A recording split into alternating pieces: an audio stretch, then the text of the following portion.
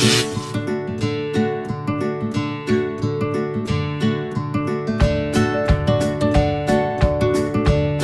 I don't want to get into the details of what you actually serve at the family dinner. On my parenting podcasts at parentingdoctors.com or at iTunes, Parenting Doctors Podcast at iTunes, I've talked about the oven timer strategy. And I would recommend setting the timer that family dinner is at least 20 minutes.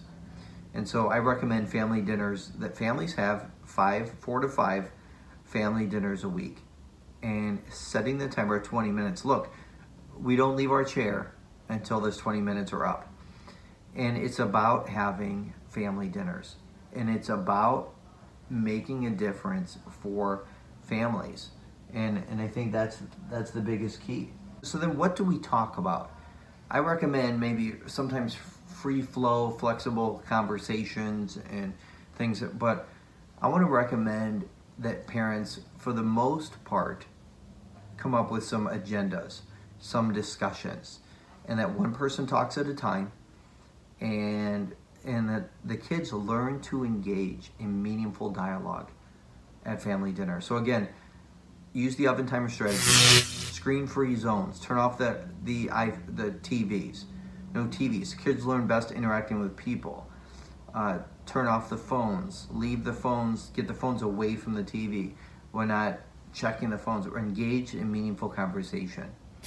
And that parents come up with discussion topics. Here are some key discussion topics. How are we shaping the culture versus just being entertained?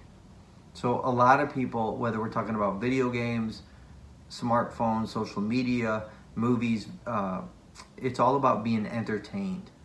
Instead, how can we shape the culture? I think that's a key discussion topic. Here's another one. In what ways can we leave our comfort zone? See, for a lot of people, it's about being comfortable. What are some ways, Charlie and Lisa, that we leave our comfort zone individually, as a family? That can then lead to some great discussions about some new activities, new family activities that we can do. Here's another one. So many kids are anxious about being embarrassed. How can we be unafraid of embarrassment? I often will encourage families to talk about worst case scenarios, most embarrassing moments, increasing the tolerance threshold of worst case scenarios. Could you tolerate that? If you were embarrassed in front of the entire school, could you tolerate that? How would you cope with that? What would you do?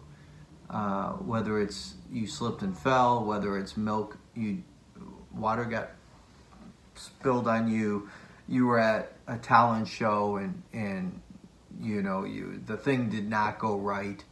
Whatever it is, come up with worst case scenarios.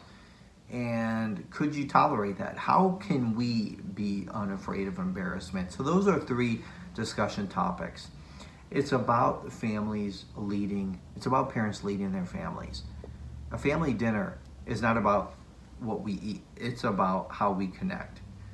The purpose of the family dinner is not just to feed kids. It's about setting a course. If you don't know the port you're sailing, no wind is a strong one. It's about setting the course for the ship, the port that we're sailing to. Parents need to lead their families.